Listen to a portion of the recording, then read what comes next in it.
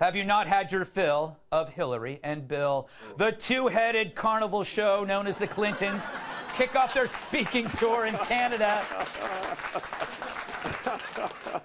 where they had nothing but great things to say about the country and its leadership. I'm kidding. They ripped Trump a lot. And they sat in these weird boxy chairs.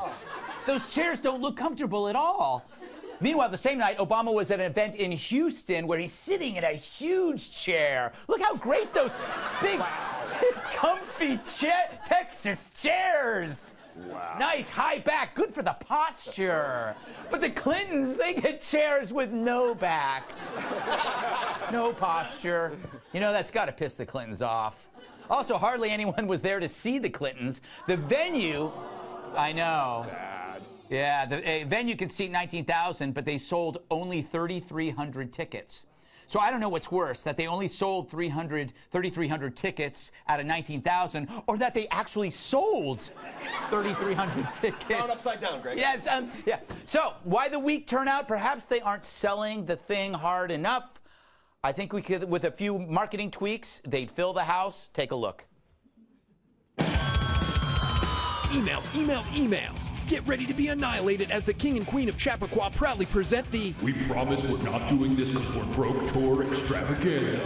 Live from a half-empty arena, it's the Thrilla of Hilla and Billa, featuring your favorite failed candidate, Hillary the Iron Rod and Bill the Hound Dog Clinton. This isn't your grandfather's in his open robe speaking tour. We've got non-stop Epic sax playing. Secret Service agents Smashing blackberries with sledgehammers. plus softball questions, unlimited cigars, Tony Hawk, Ethan Hawke, And 50,000 real-life hawks. and don't miss the world's only Evil Laughter Tutorial. and the first 100 to arrive receive an authentic. Stained blue dress. So get your tickets now for the low price of free. It's the We Promise We're Not Doing This Because We're Broke Tour Extravaganza. Okay. You know, Mike. Yeah. I think it's going to be good to see Bill up on stage, because that means all the husbands in the audience know where he is. Yes. First of all, two-headed carnival show. You could just shut the show down right now. We're not topping that. But this flies in the face of the fact that people think. Before you read that, there's children in the audience, sir. To prove a point. Earmuffs. Yeah, I do actually do some Earmuffs. research. All right. That's what this Go is. for it. Okay. This is an actual quote from Hillary during the course of this presentation up in Canada. She's in Canada, a foreign country, right? Yes. She says, and she's talking about Saudi Arabia. She's talking about the Crown Prince. We have a president, she says, meaning Trump, of course, right, who was part of the cover-up, thank you, was part of the cover-up as to what happened in that consulate or embassy when Mr. Khashoggi was murdered. Mm-hmm. Yep. I want you to think about this. Yeah, someone got right to the point there. Think about how, with a lack of self-awareness, and she's up there, and she's basically just accusing our president in a foreign country of a cover-up of a horrible murder. And that's what I wanted to read, and now I'm done.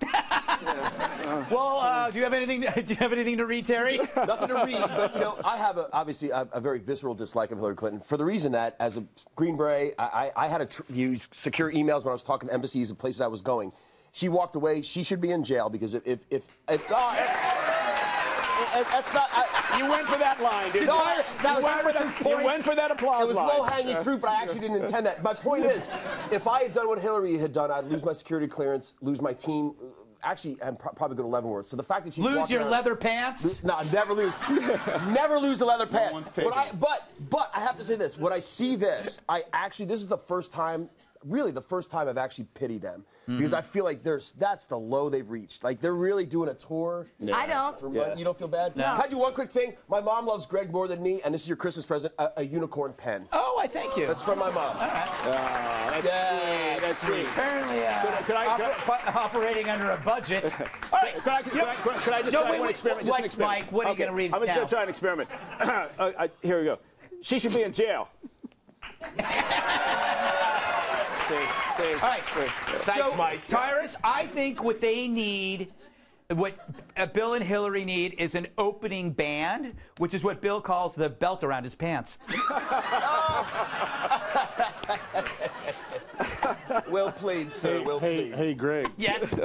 Remember when you brought everybody together? Yes.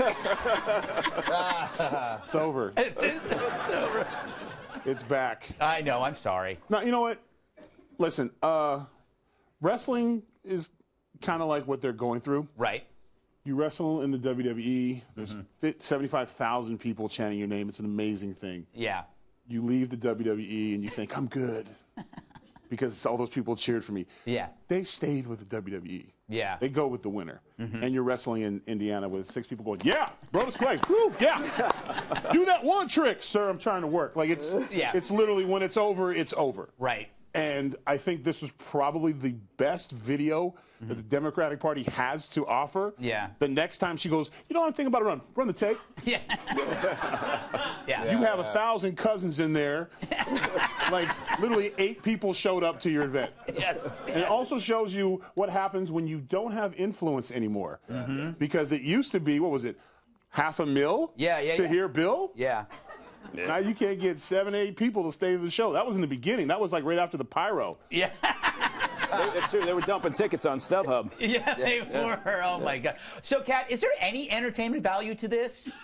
Any? No, I don't think so. I'm personally find it disgusting that Bill Clinton is able to actually make any money at all giving speeches, given the fact that more than a dozen women, not like 1 or 2, but more than a dozen women have accused him of sexual assault or of sexual misconduct, and we're living in this Me Too era, and yet he's able to go out there and speak, and some of these same Democrats who say that they're champions for women and that they, you know, believe all victims are going to go out and support Bill Clinton when he has all these accusations up against him. How is he able to do that? He should be a pariah, not a personality and a speaker. He needs to go away forever. Oh, all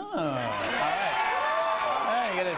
You topped that one. Yeah. Tough but fair. I think for the applause line fishing, she beat you, Mike Baker. She kicked me right in the pants. And she had a real point, too. Yeah. Unlike you. I gotta get my shoe out of there.